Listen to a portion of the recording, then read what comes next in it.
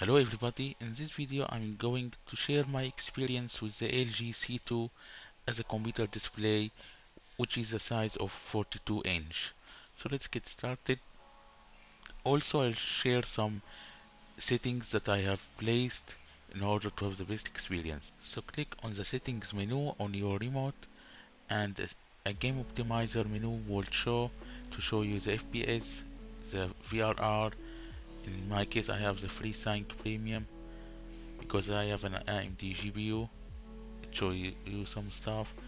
Go to settings, picture mode. I have selected the game optimizer, and I've placed some settings of my own. I'll show you what I have set. Go to brightness, OLED pixel brightness 200, contrast to 85, black level as a default 50, dynamic tone mapping on,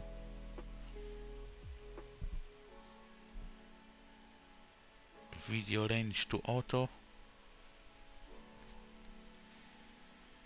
color. You go to color and put the color depth to 65 to get some vivid colors. Color gamut to dynamic.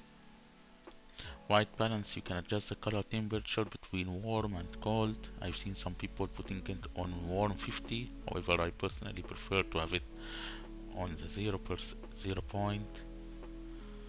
Then fine tuning is turned off for PC, so go to clarity, adjust sharpness to 0.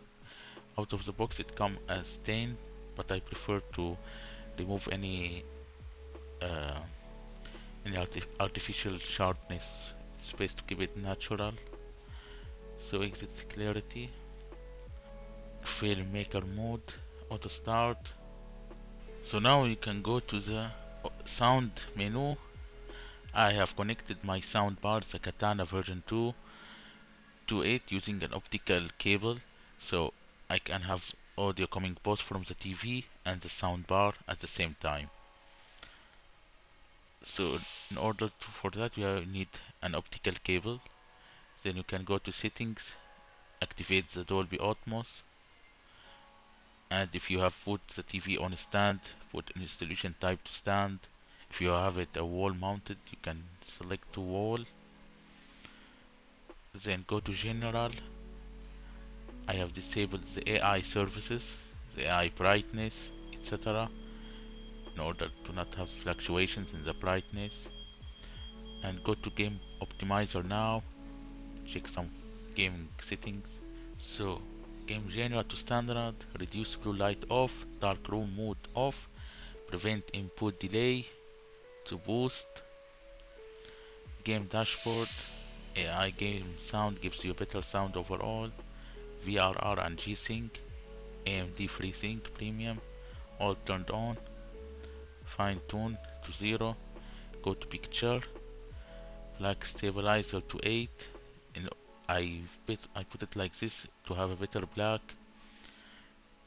Then white stabilizer to 0, because if you put it on 10 you can see the clouds are getting a bit dimmer and washed up the whiteness of it, while if you put it back to 0 you can see they are more white, they gives you better white.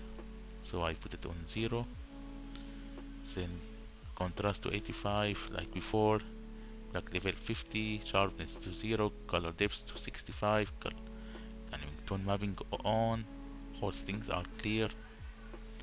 Now I would like to state that some people found it very annoying about the ABL or auto brightness limiter. It will just adjust the brightness across all the screen, and eventually it gets a bit dim. As you can see in the Amazon website, like if you increase the size of the window it will dim a bit. However, I didn't find it annoying, and in fact having a full screen with full brightness all the time will eventually strain your eyes. So I didn't find it much annoying, and it's barely noticeable by the time you get used to it. So guys, that's it for this video. I leave you with some HDR video testing and some gameplay of Horizon. on PS5. And I really hope you enjoyed this video, and please, if you did so, like and subscribe to my channel. I'm still trying to understand how to do some stuff of this sort. I really like to do video content and upload so you can get an idea in a detailed manner, and so I'm trying to work on this scale and make the best videos possible.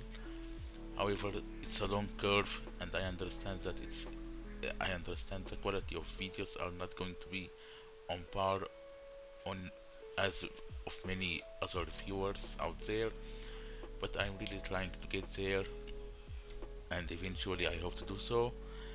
So please support my channel if you can, and like and subscribe, and I'll see you next time. Have a good day.